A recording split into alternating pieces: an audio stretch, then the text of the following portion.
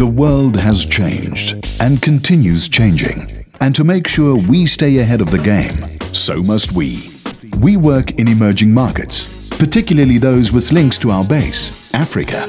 This positions us to capitalize on growing trade flows between emerging markets.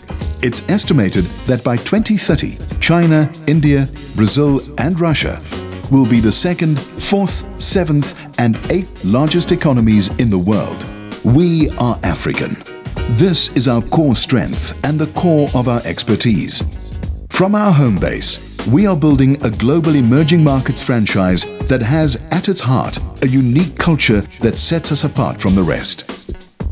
While the regulations imposed on a corporate and investment bank mean that we may not reach the heady highs of Morgan Stanley and Goldman's, we are also insulated against the profound lows. And when survival and success depends on having the stamina to play out full time and then still have some reserve for extra time and maybe even a penalty shootout, we think our strategy is the better one over the long haul. We can offer the same levels of service and efficiency no matter where our clients call on us. Second, it means seeing our resources, clients, capital and talent as shared global resources.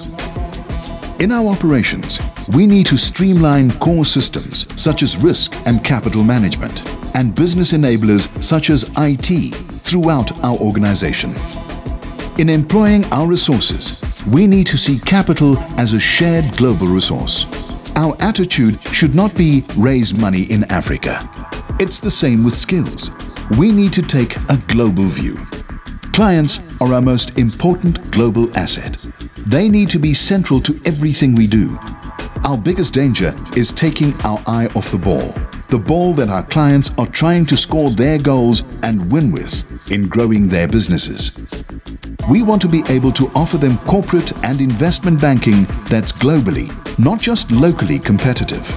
An offering that puts them in the pound seat, or the rand, dollar, or naira seat.